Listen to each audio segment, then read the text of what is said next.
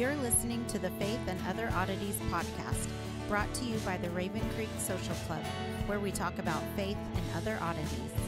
For questions, comments, or to be part of the conversation, join us on Facebook, Twitter, and Instagram, where you can find us at Raven Creek SC. Now for your hosts, Emily Dixon and Nathan Underwood. Well, hey everyone, welcome back to Faith and Other Oddities.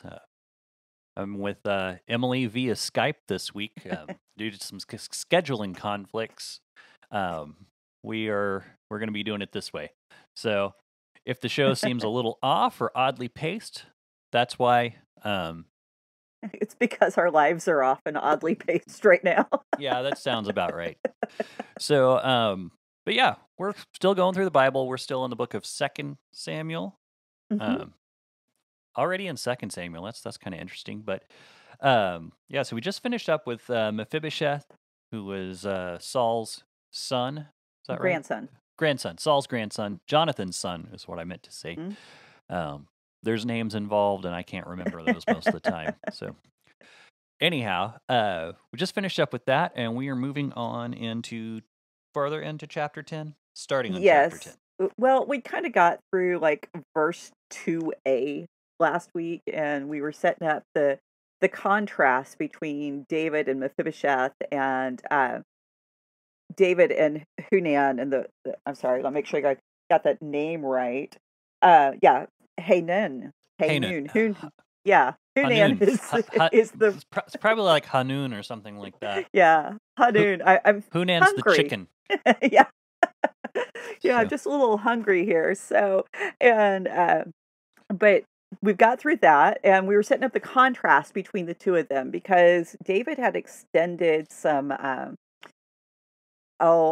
kindness and covenant loyalty, some chesed to Mephibosheth, and now he's turning around and he's doing it to Hanun, the king of the Ammonites.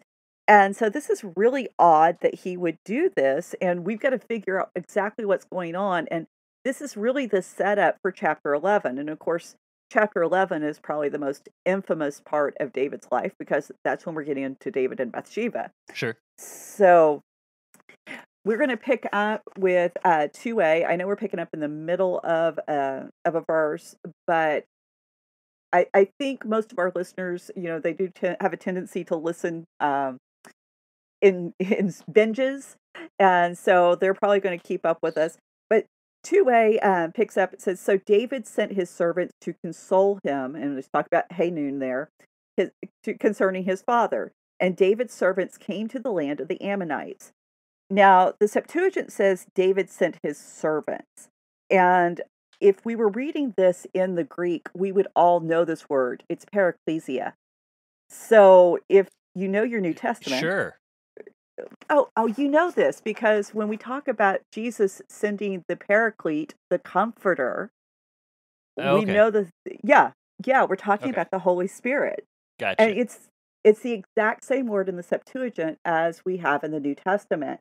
And so to really spell it out, the Messiah, the warrior king, he is sending comforters to the Ammonites. So are you saying that the Septuagint uses that same word that Jesus uses? Exact same word. Okay, that's interesting. It really is, because when you see how it plays out, I think there's some real good teaching points in here. And we're going to talk about those. But let's go on with the story, and then we'll come back and pick this up. So, but the princes of the Ammonites said to Hanun, their lord, do you think that because David has sent comforters to you that he is honoring your father? Has not David sent his servants to you to search the city and spy it out and overthrow it? So when David sends servants to Mephibosheth, Mephibosheth responds by acknowledging immediately David's king. And he says, he is David's servant. And when David sends servants to another kingdom, then they're suspicious and they can't believe that David is sincere. And they attack the messengers. So, we see this pattern played out today that, when God sends comforters, a lot of times when we as Christians go into a situation where there's non-believers, they have a hard time accepting that we might be sincere, that God is sincere in reaching out to them. And, the nature of these kingdoms is as being opposing is really spelled out in the names. I mean, when you have Jonathan, God has given, Yah has given, is the father of Mephibosheth, but the father of Hanun is Nakash. And so Nakash connects us right back to Genesis 3 because that's the Hebrew word for the serpent there in the garden. And it's, the serpent in the garden sows seeds of doubt, and now the servants of the serpent sow seeds of doubt in Hanun. And so I think it's a really interesting picture, and it's a great parallel there that you really don't get unless you go back to the original languages. Because, otherwise, how do you know that the serpent is a Nakash? How do you know that this is the same word that Jesus is going to use to describe the Holy Spirit? You have to have all of those playing together, both the Hebrew and the Greek. And this is why the original languages are so important. Right, right. And, and you can get me started on the fact that a lot of seminaries are cutting language programs, and, we're hurting ourselves. We need to be studying these languages. But I won't get too far adrift on that. So, verse 4. So Hanun took David's servants and shaved off half the beard of each, and cut their garment in the middle at their hips, and sent them away. Verse 5. When it was told to David, he sent to meet them, for the men were greatly ashamed. And the king said, remain at Jericho until your beards have grown, and then return. So, these acts are meant to humiliate. I mean, that's all they're meant to do. And, it's not just an attack against these men as messengers. It's an attack against David, because doing something to the king's messenger is the same as doing it to the king. Right. And this also is an attack against God, because it makes the men incapable of observing the Torah. And so, in Jewish law, the men did not trim their beards. That's Leviticus 19:27. And cutting the garments would have made them unwearable, because it would have removed the fringes, which they're commanded to keep in Deuteronomy 22:12. Yeah, and I am curious about, so did they trim like half the beard? Like, say the beard was long and they trimmed it halfway up, or did they cut? Was it vertical? It seems to be that it was vertical, and the idea that it would be the way to make them look the most ridiculous as possible. And Okay, so it really was trying to humiliate them for the sake of humiliation. And so, you cut it halfway up, maybe, but if you cut it, along the center line, then, I mean, now they just look stupid. Yeah, And it just kind of seems like a college prank kind of at that point, really. it really does, and it shows you that people, they don't change. And I think it also demonstrates the fact that this king probably was a very young king, and so he was not very mature in anything he's doing. And the fact that he would listen to the advisors when his father and David had covenants and treaties tells you that he's not somebody who's able to respect what his father put in place, which is a common theme in the ancient Near Eastern rule, is that a new king rising up, especially if they've had a very popular and successful father, they're going to do what they can to distance themselves from their father. We also see that with Solomon's sons.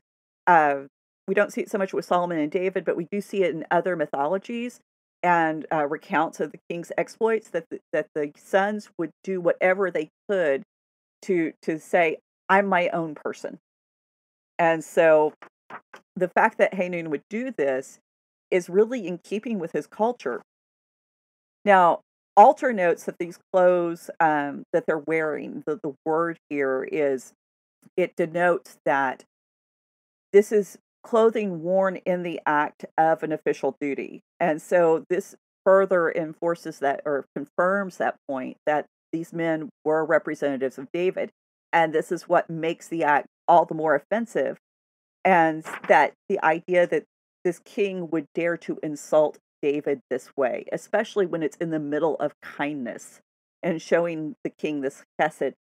So David takes pity on his men, and he tells them to stay in Jericho. Now, this is the first city that they would have encountered going into Israel from the Ammonite territories, but it's far enough away from Jerusalem that they wouldn't have encountered friends or family or anyone they would have known. So they could, let the beards grow back and kind of let the sting die out just a little bit. They wouldn't have got full length, obviously, but they could at least have their face covered. And that was the important part, that the face was covered. So, verse 6, when the Ammonites saw that they had become a stench to David, the Ammonites sent and hired the Syrians of Beth-rehob and the Syrians of Zobah, 20,000 foot soldiers, and the king of Makkah with 1,000 men, and the men of Tob, 12,000 men. So, Bergen, go ahead. My brain malfunctioned. You said 20,000 foot soldiers, and I was like, that's very tall. So, sorry, carry on. It's still early for me on a Friday. I know, this has been a crazy day. But Bergen suggests that Hanun's strategy in humiliating David, and that, the fact that he immediately jumps to hiring these soldiers, was probably to provoke a war. And it was to negate those treaties that his father, Nachash, had established. Now, having mercenary soldiers at this point in time was very common. It was something that we know happened with other nations, but we also see Israel hiring the armies of other nations to fight on their behalf in 1st and 2nd Kings. So a very established way of dealing with warfare when you don't want to kill your own people. Now, Hanun, in First Chronicles 19:6, it includes the detail that Hanun paid 1,000 talents of silver in order to hire these guys. And what that works out to is about 4 tons of silver. So this was not cheap. He was really invested. Now, that's a lot of silver. I think I have it correct on that one. Yes. I don't think there's any way you can get around it being a huge amount. So, verse 7, when David heard of it, he sent Joab and all the mighty men. And the writer is setting us up, and he has been for a while. The Ammonites saw, David heard. David is sending, he's no longer at the front lines of the battle. He hears back from the front lines, but he's not actually there. And we really have David moving away from that role of the warrior king that he had been, the king who was chosen because he had led the armies out and brought them in, like we were told, 2 Samuel 5, verse 2. Mm-hmm. And so, he's gotten very comfortable with staying in Jerusalem. And he's okay with sending Joab out to do his work, which is going to get him into a lot of trouble in chapter 11. And I think we kind of already know that. That's not something that I'm spoiling the story for anyone. But in verse 8, the Ammonites divide up the armies and the hired armies, and the Ammonites line up at the gates of Rabbah, which is an Ammonite city, and the rest of the armies that they hired, they go out into the open country. Now, in verse 9, we're told that Joab sizes up the situation, and we're really given a ridiculous amount of detail for a battle in the Bible, because most of the time we aren't told any details of how the battle's actually fought. We're just told it happens. And so Joab takes the best men, the elite men of David's mighty men with him to fight the Syrians. And then in verse 10, we're told that Joab sends the rest of Israel's armies with his brother Abishai, which we remember that back from the whole situation with Abner. Abishai was there. And Abishai leads his troops against the Ammonites. We're being shown something about Joab. We're being shown that he is a very savvy warrior. He's a great general. But we're also being shown that Joab is to David what David was to Saul. And again, this is a little tip-off. We need to be worried about what's on the horizon, because what happens next in chapter 11 is so disturbing. But if we don't have these pieces in play, then we don't understand how David went from being this very faithful man who just had this conversation with God in front of the ark, and God establishes his covenant with him, to David, the guy who can do what he did to Bathsheba. So we also know that Joab is going to play an important role in that, but we see that he really is a guy with an eye on the prize. He's going to complete his mission. And we know already Joab has his flaws. We saw that earlier when he did murder Abner. And, there's a little bit of distrust in us that's been kind of sewn in there by the writer of Samuel about Joab, because who is he really? But right here, we're being shown that he's a man who's incredibly loyal to David, and he is a man of faith. I mean, just listen to what he says. Verse 11. And he said, if the Syrians are too strong for me, and he's talking to his brother here, then you shall help me. But if the Ammonites are too strong for you, then I will come help you. Verse 12. Be of good courage, and let us be courageous for our people and for the cities of our God, and may the Lord do what seems good to him. So, he's devised a plan. He's encouraging his brother. He reminds his brother what they're fighting for. They're fighting for the cities of God. And he concludes his speech with a phrase that if the ESV had been consistent, you would know that you're hearing something that takes us back to Judges, because he says the Lord will do what is good in his eyes. So Joab is really, he's offering up a paradigm that's the exact opposite of what we'd seen in Judges. But again, you miss it if you're just reading English. And the fact that Joab is making this, he's making this declaration of faith. He's not even saying we're going to win. He's just saying God is going to do what's good, and he's going to be okay with that.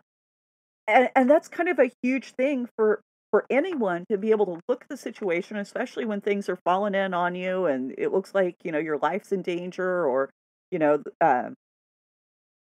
livelihood might be endangered, whatever, to say whatever God wants to do in this moment, it's going to be good because this is what God has chosen to do. We don't expect to hear this from Joab, the murderer, the guy who killed Abner, who felt like he had to manipulate and even defy David in order to make sure that Israel was secure. And so it's a totally different perspective on Joab. And I think that's one of the beauties of Samuel, is none of the characters are just all good or all bad. They're human. They're very, very human. They're very mixed.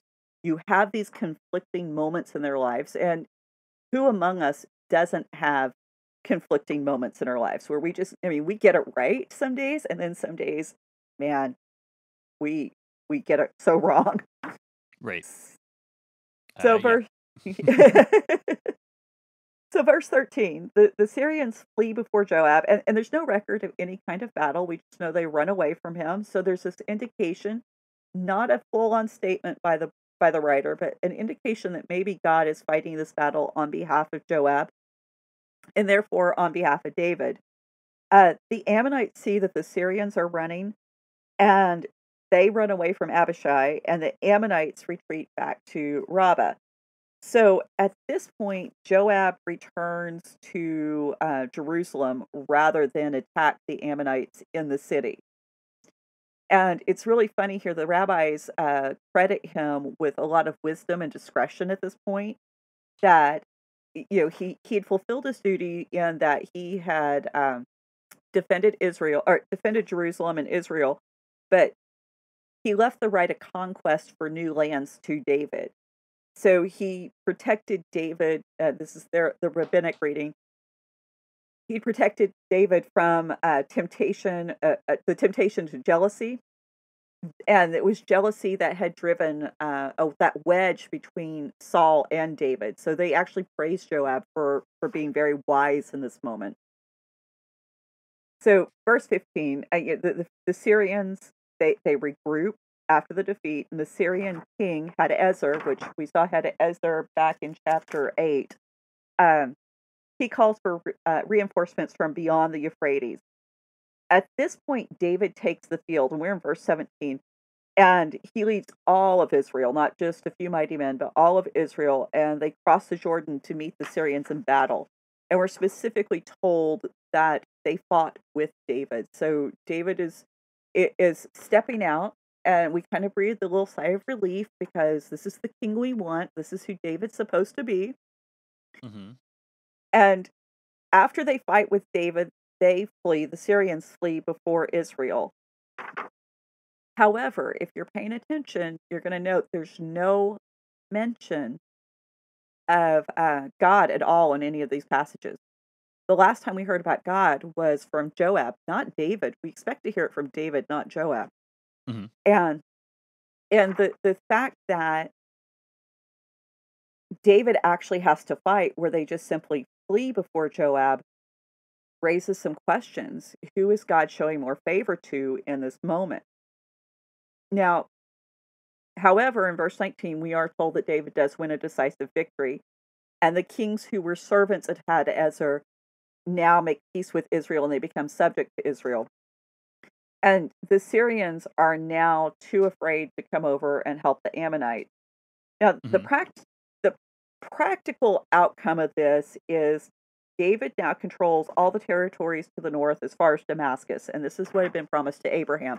We talked a lot about how that covenantal promise to Abraham is being fulfilled with David's rule. And Sure. this means that David now has control over the highway of the highway of the kings and the Via Maris, sorry. But these are the two most important trade routes through this region. So we're getting multiple sources of income on tariffs and taxes coming into David's kingdom. This is what's going to set Solomon up to do all of his building projects because he's going to have these great streams of revenue. It also causes the most powerful nations in that part of the world to be really reliant on David for his favor and his grace to travel through his land. And you see how these victories aren't just getting Israel more land, they're actually making more provision for Israel to dwell with prosperity within the land, also fulfilling the promises that God made to Abraham, Moses, and Joshua all along the way. And it's really interesting to see that David as king he's stepping into this role even as these little seeds of doubt are being planted by the writer. And I think that's the beauty of the book of Samuel. And in some ways, this is why Samuel is so much more appealing to me as a reader than the book of Chronicles will ever be. Now, Yeah, because the characters tend to get a little one dimensional compared to Samuel in Chronicles. They get a little more one dimensional, and it no one really cares for a story with one dimensional characters. At least I don't. exactly. Exactly. And this is the thing that the writer of Samuel actually gives us a lot of the points in the Bible that a lot of non-believers have a problem with. And that's a certain amount of bravery to be able to present the people of God as being flawed, particularly someone so important as David. But Well, but that's the point. I mhm, mean, when we keep going back to this, that everyone wants most of the time, when not most of the time, but a lot of times when you hear criticism of the Bible, like you mentioned, I think it was last week or the week before, I don't remember, that most of the criticism comes from the Old Testament, and it's about how the people of God were messed up and mhm, all the messed up things that happen. And it's like, yeah, that's exactly right. That's the story. The story is that the only person who's good enough to redeem humanity is its creator. And that's where we have to keep landing. And we look at mhm. it and we go, yeah, we're, humanity's flawed. Well, and we all need God. We all need Jesus. It's not just those of us who live today and the evil, terrible world that surrounds us. Um, that everybody from the beginning of time Hmm. has needed God's grace, and so even our heroes of faith. But like I said, this chapter really does. It was set here to contrast with Mephibosheth's story, and you'll notice that it contains that theme of division of halves. So we've got the divided beards, we have the divided clothing, we have the Ammonites, they divide their forces. Uh, Joab divides his army, and we are being set up for the great division that's going to happen after Solomon dies. Hmm. But all of the stuff that happens with Solomon is really set in place and set in play with chapter 11, because if chapter 11 hadn't happened, then we wouldn't have Solomon, or would we? That's a really good question, and we're going to talk about Well, I mean, now you're getting into some really weird, like metaphysical time travel, similar story stuff, and you're really getting. I mean, that's a good question, and I don't know the answer, and I don't know that anybody does. Right? Well, and, you know, when we see how so much of Israel's history, you can almost always, with every major conflict or even every major blessing, you can always go back to the inception of it and where it begins. And Solomon's life begins in chapter 11, and or the the joining of his parents begins in chapter 11. So Right? Yeah, because that wasn't Solomon; that was another child that did not live. yes, and that's going to be some fun Yeah. Well, I know. questions to get to. Yeah, I know we'll get there. Yeah. Sorry, I'm jumping the gun. Yeah, well, we're going to jump into chapter 11 because I think the contrasts are pretty evident with Mephibosheth and Hanun. One reacts with just gratefulness and a sense of humility, and what have you to do with a dead dog like me is Mephibosheth's question, and Hanun just violently insults David. He insults the messengers. He insults God. And so the fact that we do have this strong contrast also allows us to see what's happening next, because the question of Hanun's story with David isn't so much was would the Ammonites attack? We knew the Ammonites were going to attack. The Ammonites have always been problematic, going way back to Balaam and Numbers 22 and 24. The question is, why would David do such a thing? And was his compassion and his hesed misplaced by extending it to somebody of the opposite kingdom? And that's the problem with David. David seems to be acting at this point like he's more righteous than God. God wants the Ammonites destroyed, and here David says, "Oh no, we're going to be nice to them." And because we learned that the Ammonites, I mean, they're supposed to be wiped out. Where it's completely appropriate that David does honor Mephibosheth and he does show him hesed, because Mephibosheth he's part of the covenant community. And that's where I think some of these teaching points come out when we're, how do we respond to a member of the opposite kingdom? Now, I'm not saying that we wipe them out like they're Ammonites, but we need to recognize that when you're dealing with someone who's been hurt or has suspicion of the church because of a hurt, that they can hurt you, that they can respond negatively. And so sometimes you need to hold back, and you need to recognize that there's limits to what you can do for someone who doesn't trust the God you serve. And I think sometimes we tend to be, I want to be very careful on how I phrase this, because there's balance here. I think sometimes we have a tendency to be nicer to people who don't share our faith in an attempt to look good than we do sometimes people within our own body or a Right. member of our family. And of course, we also fall on the opposite side of that equation too sometimes. So, not all of us are guilty of messing it up in the same way. So we see Christians who are, oh, I've got to be kind and loving to everyone and just let them do whatever they want because this is grace, this is forgiveness. And that's not the way we deal with the world and life. We need to have boundaries, proper boundaries. And then there's times that we're like, oh no, I can't have anything to do with someone who is not a Christian. I need to stay far away from them, which totally negates our ability to actually minister and to witness to the world. And so we've got to find that balance, and we need to use wisdom, and we need to use discernment. And that's a hard thing because it does require personal responsibility. It takes time. It takes effort. It's not just, you can't come up with a formula. Right. So we need to be paying attention to God. But in David's case, this is the beginning of an inversion.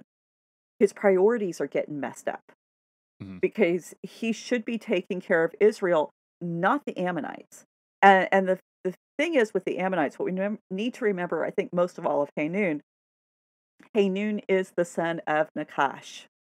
And so we have it very clearly spelt out that this guy is not of God's kingdom. Mm-hmm.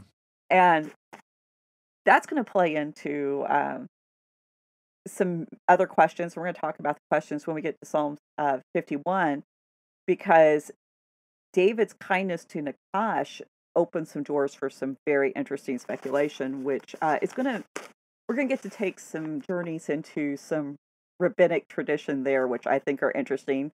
I don't necessarily ascribe to them, but I do find them interesting. So I guess we'll jump into chapter 11. This is the chapter I think most people are going to be looking for. Well, it's one that we're very familiar with. I mean, as much as I do find it funny, as much. Well, okay, I mean, it's not really all that surprising, but as much as we want to make our biblical heroes these characters, these superheroes who never did anything wrong, and we can use their lives as a moral lesson. This story has been taught so much at church. I mean, I think I remember Sunday school during when I was in grade school hearing this story, and it's kind of like this might be inappropriate, but for the age level. But the David and Bathsheba, that everyone seems to be intrigued by this story, and I don't know why it is this one, is such a big deal, especially in churches, unless I guess we can kind of suspect that possibly it's this whole vilification of women that the church likes to do. That's the nearest I can figure, and I imagine we're probably going to touch on that. So I'm going to let you have it, but I just wanted to throw that out there. Right. I would say, as far as David's life story goes, this is probably the second most famous story. The next one would be David and Goliath, and it's almost hard to imagine they're the same person. This really is the turning point in David's reign. It's the turning point in his personal life and within his family. But because he is king, it's also the turning point in the nation of Israel itself. Mhm. And David really goes from being that epic warrior king, where before we'd seen that, yes, he was drawing back, but now we're seeing that he's put it aside. And, at best, he comes out of the story as an adulterer and murderer. At worst, he comes out of the story as a rapist and murderer. And his fall is so profound that Brueggemann actually relates it back to Genesis 3. And we're going to see why that's a totally valid thing to do. That David's fall is on the same level, almost on the same level as Genesis 3.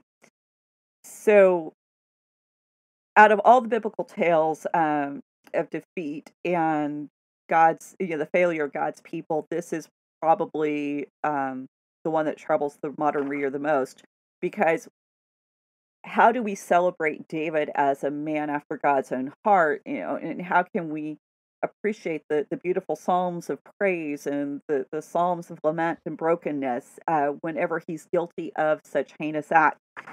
And I think even more importantly, how can we still hang on to him as a foreshadowing of the Messiah?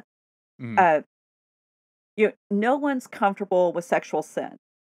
And no one's comfortable with David being an underhanded murderer. I mean, he doesn't even have the guts to murder Uriah himself, and he could have been, and he could have murdered Uriah himself if he wanted to, but instead he had to be sneaky and duplicitous about it. And he had a problem with that back when Ishbosheth was killed.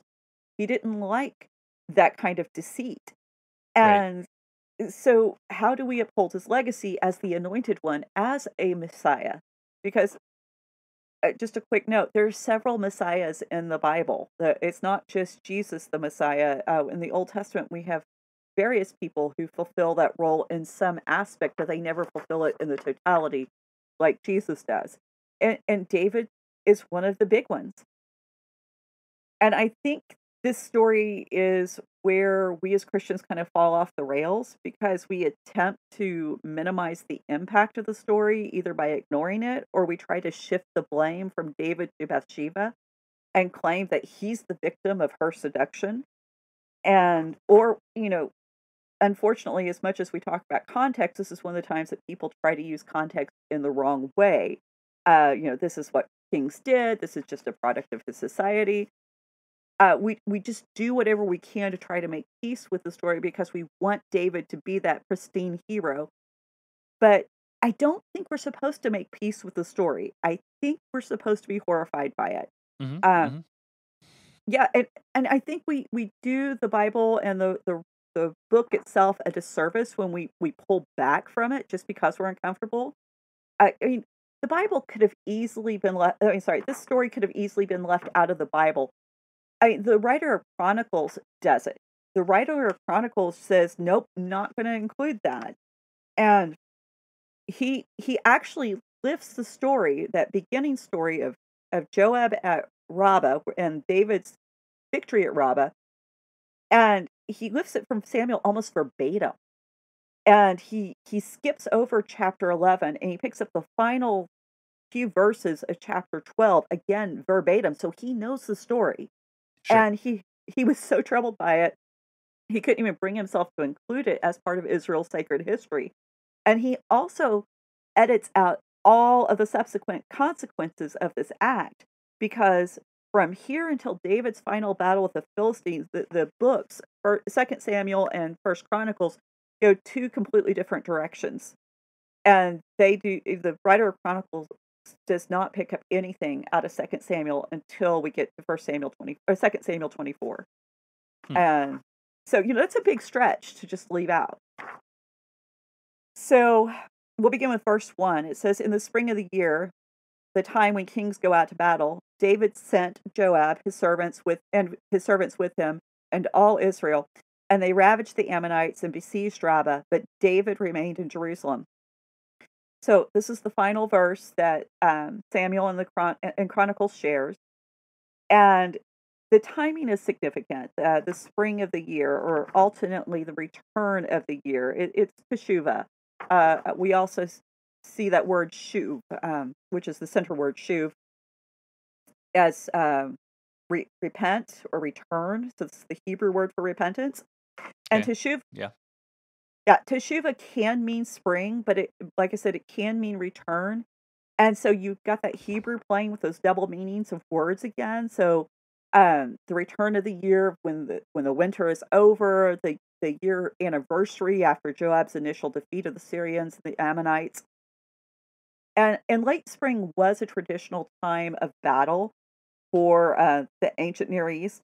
The barley and wheat harvests are starting to ripen, so the troops can eat as they pass on the fields.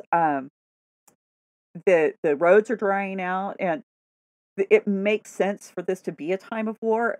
But it's funny to me that a lot of commentators really have a hard time understanding why David would wait a full year.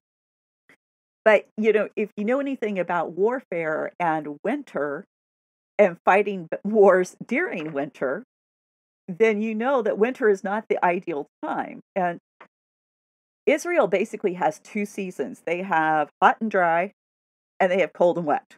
Right. And so you don't have much in between. Yeah, that sounds familiar. Hot, and of course we're humid more than dry, but hot and humid and cold and wet. That's what we have here. Precisely, yeah. Well, and when you think about it, during the winter, you don't have that readily available food, so now you got to transport it, and this means wagons on muddy dirt roads that are hard to get down. That's if you have a road. There's a lack of shelter, so now you're looking at illness from exposure. Rusty weapons during a rainy season is a problem. Leaving a family at home during winter, keeping a fire going is a full-time job if you don't have readily available resources. So from a logistical point of view, it makes total sense that David would wait a year. And so the second wave comes in the winter, and a lot has been made of David sending Joab and while he stays at home. And rightly so, because the warrior king is supposed to go out with his warriors. He was chosen to be king because he led the armies out and he brought them in. Right. But for the last 2 chapters, David hasn't been going out. I mean, he's gone out that one time, and it sounds like he had to actually fight the battle, as opposed to Joab, where when Joab went out, everybody scattered. However, if we're just looking at this from a sheerly logistical viewpoint, David staying in Jerusalem kind of makes some sense because the city of Rabbah was taken through a siege, and a siege could last anywhere from a few weeks to a few months, depending on how much water and food the city had access to. Someone needs to be in Jerusalem, and they need to be in charge of the country. And we know that Joab's perfectly capable of carrying out this act on his own without David holding his hand. The only real hint that we have that it might be a problem is this almost editorial comment at the end of verse 1, but David remained in Jerusalem. So verse 2, it happened late one afternoon when David arose from his couch and was walking on the roof of the king's house, and he saw from the roof a woman bathing, and the woman was very beautiful. Now, the word for late one afternoon is, it originally had the connotation of sunset, twilight, dusk. It's not just an afternoon nap that David is taking here. When he gets up from his couch or his bed, so he's been asleep during the day, and this is a problem for the rabbis, because what's a king doing sleeping during the daytime, especially whenever his main general is out actually fighting a war on his behalf? Mm-hmm. David has completely inverted the proper order of his life at this point in time. Instead of being in the trenches, down as far down as a man can go with his troops, he's on the rooftop. He's sleeping during the day. He's getting up at night. He's at home when he should be at war. So everything's backwards. Everything. And that's the point of this verse. You need to recognize there's nothing about David's life how it should be. So he sees a woman bathing. Now, David is on his roof and looking down. And what I find to be interesting, we often assume that she is on her rooftop bathing. The scripture never says she's on her rooftop. That's an assumption we make about the story based on what we've been told. Right, and it seems kind of impractical given the time to bathe on the roof, because then you have to carry water upstairs and all your provisions and whatever else you got going on. Precisely, because we're in the spring. We are now moving out of the cold, wet winter. So she may have been on the roof. It was not uncommon for people to bathe on the roof. However, it was also not uncommon for people to bathe in courtyards or even in public spaces near wells. So, or, whatever the city water source might be. We forget that a private bathroom is a luxury of our modern era. Yeah. Thanks, plumbing. I appreciate that. I'm a fan. It's a totally new concept. There's nothing in the text to suggest that she's on the roof trying to get David's attention. So, and we also need to remember, David's house is taller, or probably would have been taller than everybody else's house, just because he's the king. It's the most prestigious building. And he could have looked down and seen anything at this point in time, not just her on the roof. He would have seen the whole city before him, the dogs in the street, the kids playing. The idea that she is like the only thing that he could possibly see is ridiculous. And David chose to focus on her. Now, if you know your Torah, the word order here should be starting to raise some alarms with you, because David sees that she's beautiful, Tov, and we know based on former passages that this means the next step is to take. I mean, we have the same word order in Genesis 3. Eve saw the fruit was Tov, it was good, it was beautiful, and she took. Genesis 6, the sons of God saw that the daughters of men were good, beautiful, and they took, Genesis 12, the Egyptians thought Sarah was beautiful or good, and Pharaoh takes. Be the same theme again in Genesis 19, 27, 34, and 39. Right. So we know what's going to happen. And the pattern is set within Scripture so many times within Genesis that we understand seeing that something that is good or beautiful isn't, or that we perceive as good and beautiful, that taking is not always the right thing. Now, what I think is interesting is Bathsheba is described as Tov. The writers or the translators often use this to as the basis for translating it beautiful. Why did they choose the word beautiful rather than good? Both are legitimate translations. Right. And we have it in Genesis 3 that the fruit is good for eating. It's delightful to the eye. So why do we make an aesthetic judgment instead of a qualitative judgment about this woman? And could it be just because she is a woman? Just a thought. So,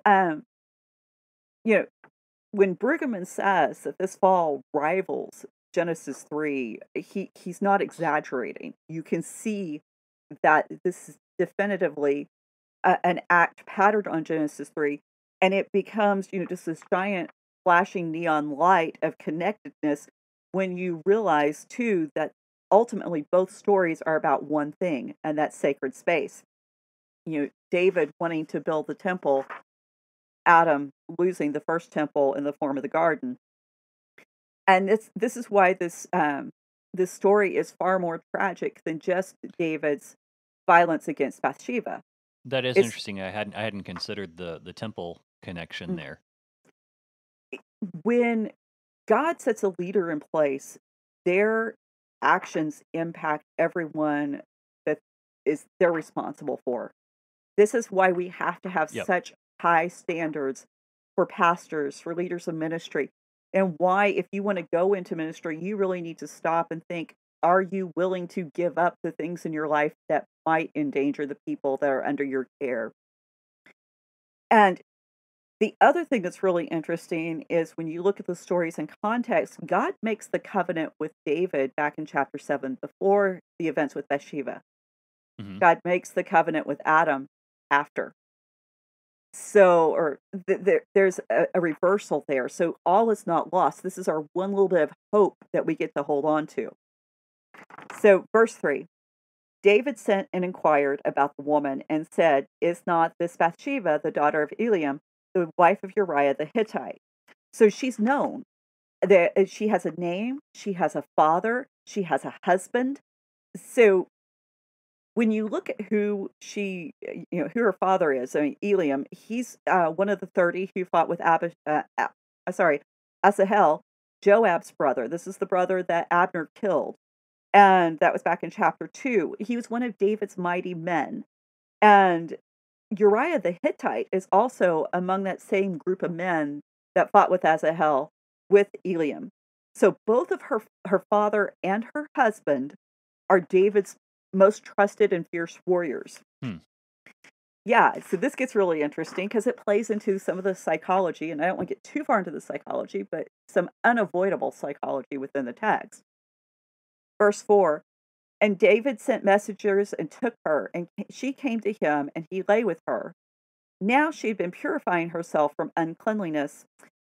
And the ESV includes that in a parenthetical, that last line. So a lot of people do not realize why she was bathing. And this is important. We're told specifically what's going on here. So let's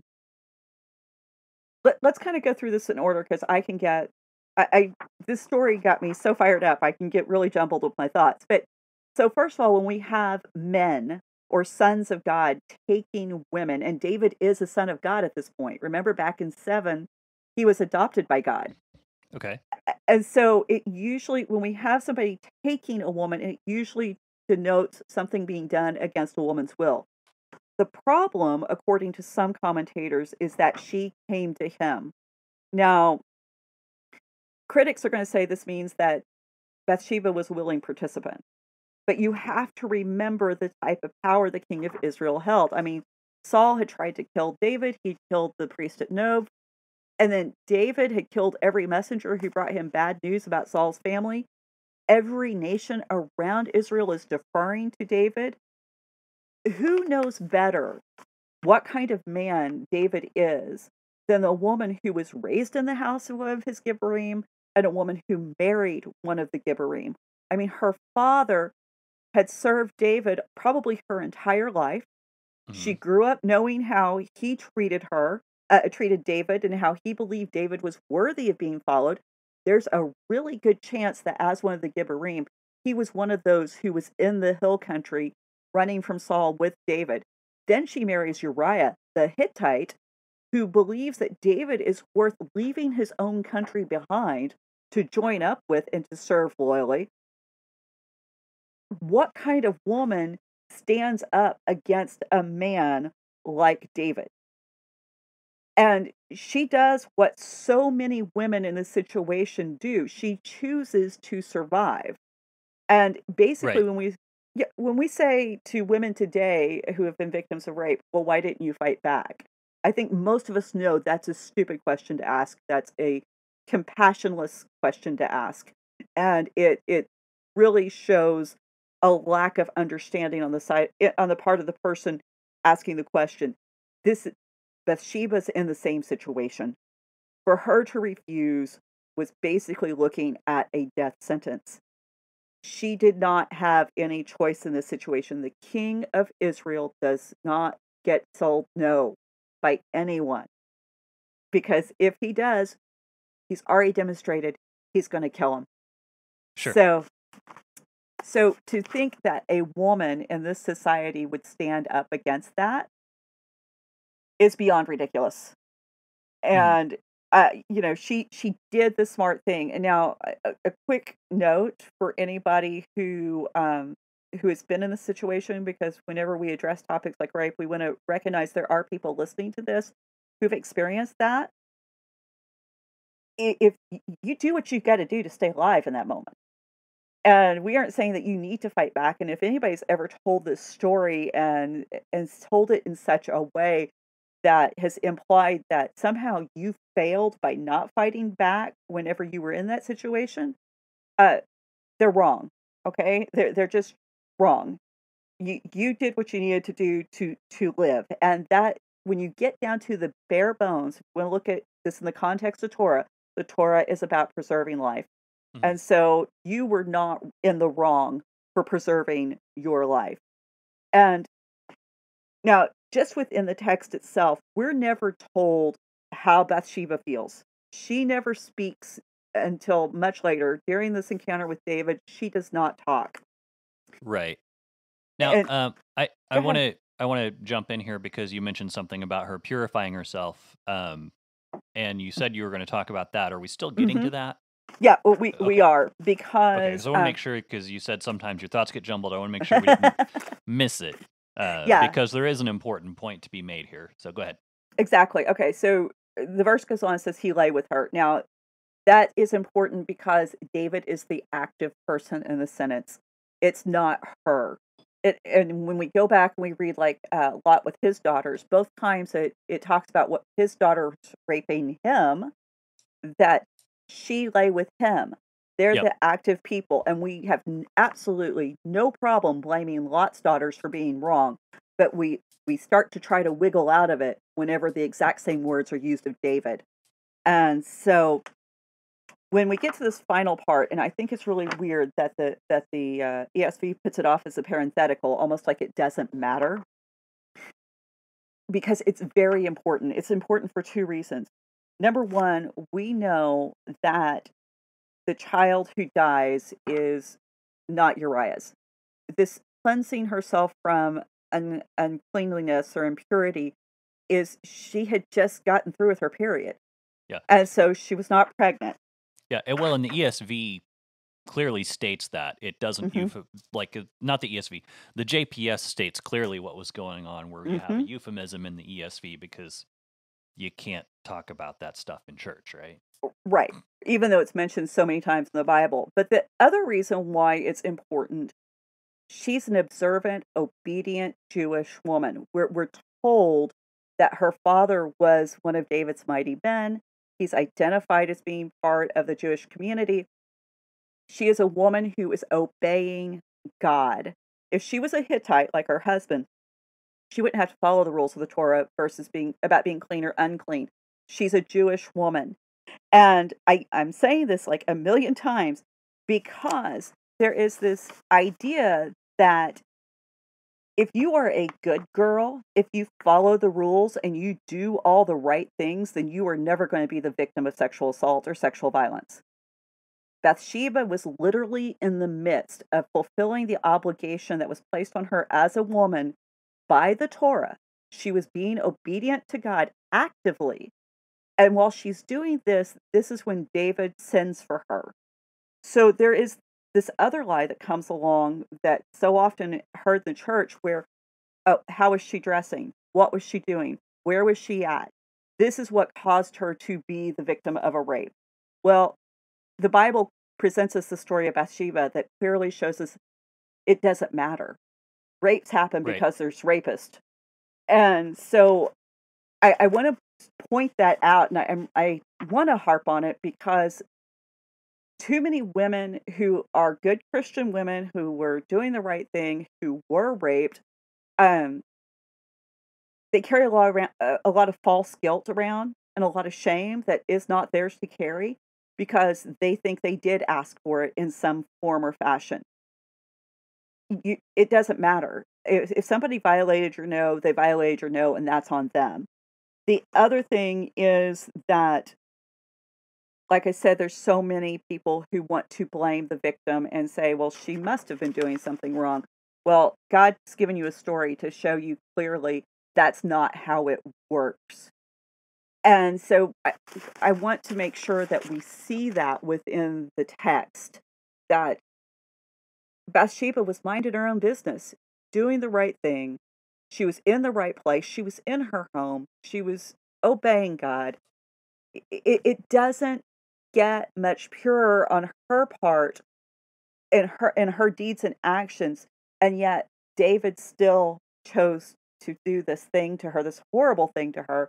And we have this tendency to want to validate it or contextualize it away and make it somehow okay because it's David.